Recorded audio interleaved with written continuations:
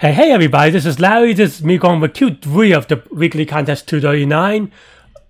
I scroll down. Minimum adjacent swaps to reach the cave's smallest number. Hit the like button, hit the subscribe button, join me on Discord, let me know what you think about this problem. I thought this problem was harder than Q4, but not everyone thinks so. Not everyone agrees because, you know, Lucifer did in 3 minutes. But, so I don't know. But I think I was way close. I think I was just missing one insight, and that insight took a while, but still. Yeah, so the idea here is, okay, you know, this wonderful number, I don't know why they added the term wonderful, but it doesn't mean anything. It just means that is the cave next permutation of this number is essentially what it does. And taking a note at the constraint that k is equal to 1,000, you can just do it k times to kind of get the cave wonderful number. And this is roughly speaking O of k or something like that. So yeah, O of n times k or something. Is it even? I don't remember. But I knew that this was fast enough. Even if it's n times k, it's, you know, n squared or 1,000 squared, right? So basically, this is what I did. I actually have this code written. I have it somewhere in my library. So I copy and pasted it. But after that, I was stuck, to be honest. Like I said, I did a next permutation, and then now nums2 has the right answer. So then I went to do Q4, and I come back to it later. And you can watch me solve it live during the contest in the links below or after this video. And yeah, and then after that, I just did greedy. I was basically thinking about insertion sort in a greedy way in the worst case, this is going to be n squared, but keeping in mind that n is only 1,000, I was like, oh yeah, this should be fast enough. So basically, yeah, I pop off the beginning of the array every time, and then and then on the second array, I try to swap it forward. I think I actually technically, in definition, I confuse nums and num2 because I think they should be the other way around to have the right answer. But in this problem, it's symmetric, so it didn't matter. But technically, I think I swapped these things, so the code is a little bit off. But basically, I take the second array, and then I do effectively an insertion sort of, okay, find the next element in which this matches the current element, and then move it forward. And that's basically what I do here. I just bubble sort it to the beginning, and then I count the number of counts. And that's pretty much it. Yeah. So yeah, the prerequisite for this problem, for me anyway, is going to be knowing this next permutation. I would recommend Googling next permutation because I think this is a Leetcode problem as well. And if you don't know this part, it's going to be really hard, to be honest. There's no way around it, unless there's a easier solution that I missed. But that's the way that I think about it right now. And then here is just understanding bubble sort and a little bit of greedy and maybe YOLO a little bit because I wasn't that confident about it, to be honest. But yeah, and this part is going to be n squared. You can technically n squared, but it can actually be that n squared. I say that because k is only 1,000, so the edit distance cannot be that far away. The swap distance cannot be that far away because it only, at most, if you move the 1,000 digits, or if you do the next permutation 1,000 times, only like, I don't know, like the last 6 or 7 digits, or maybe, I don't know, maybe not even. What 5 factorial is what, 120? So yeah, 6 or 7 digits at the end. So this is only going to do, like, if you really want to be really tight about constraints, this will only do like 7 squared times or something like that, roughly speaking. 7 squared plus n, say. So, but in terms of thinking about the absolute worst case, it's going to be n squared, say, just for completion's sake. And that's pretty much the idea. I use linear extra space to kind of make copies of arrays, and I put them in a deck because I was too... I worried a little bit too much about getting my indexes messed up and off by ones and stuff like that. I need to be better about it because this is going to cost me some time in the future because it is slower, strictly speaking, than using for loops and indexing, but and popping because, you know, these costs little bit extra in locality and everything. There's a lot of nuances, but you know, for here I optimize it for contest time. So yeah, that's all I have for this problem. Let me know what you think. Hit the like button, hit the subscribe button, join me on Discord, and you could just making it smaller so you could kind of get it in one screen. And you can watch me solve it live during the contest next.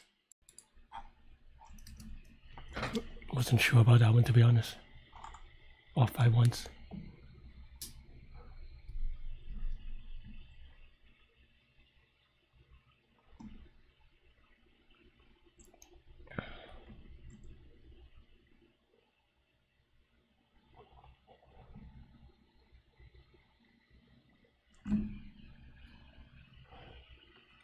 Oh, what? That sounds hard.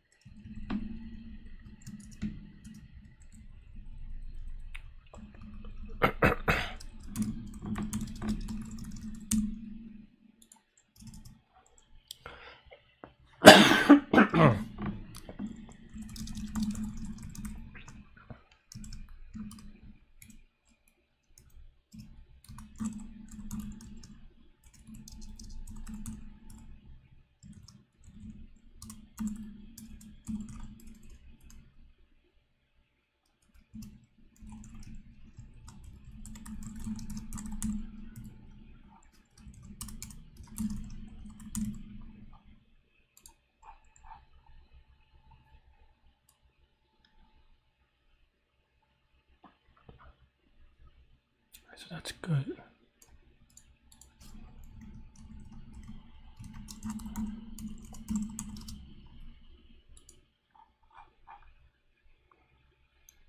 Okay.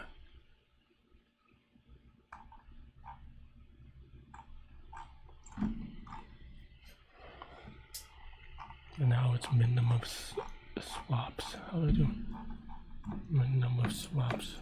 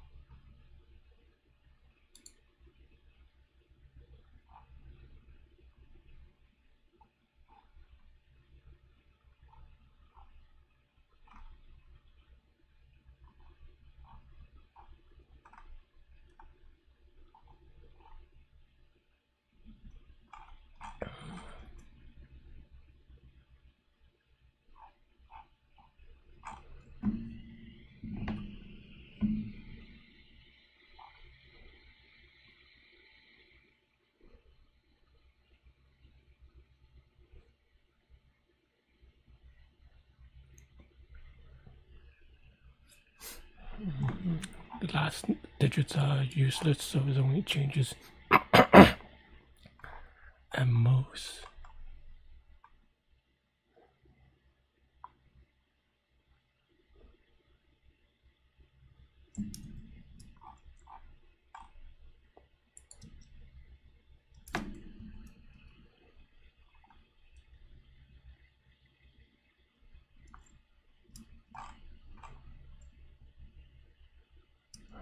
Let's skip ahead.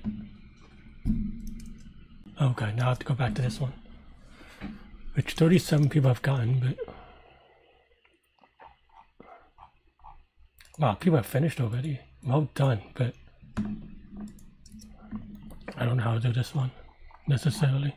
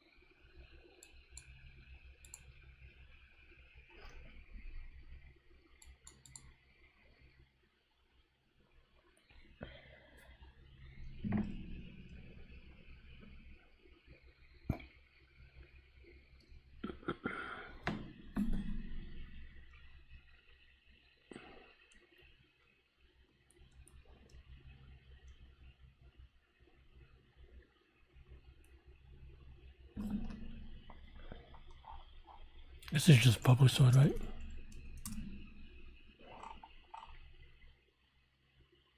Yeah, okay. That makes sense actually. Okay.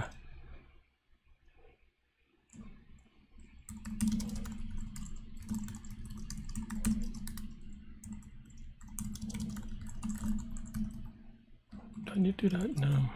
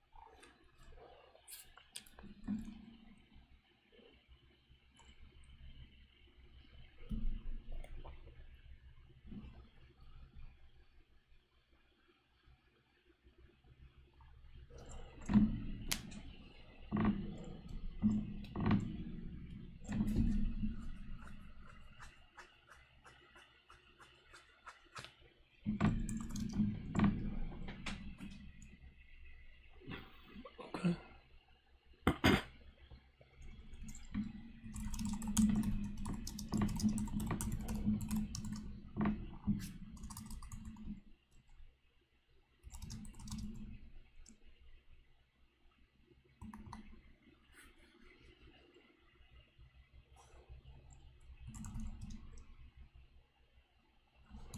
Yeah, let's just do it the dumb way, Larry.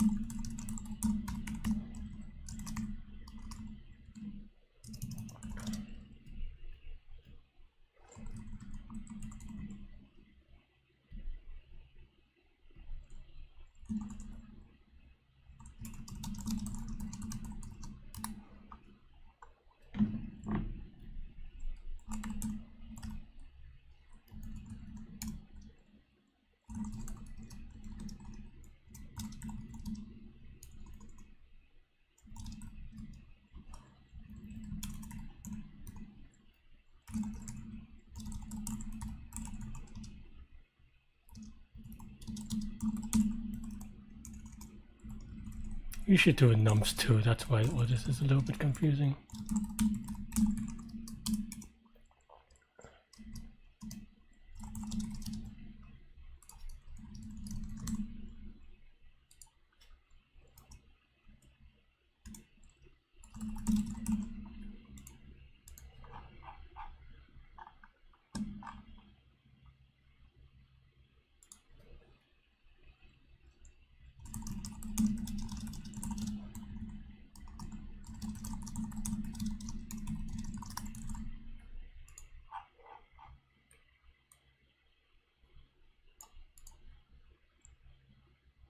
Come on. Okay, cool.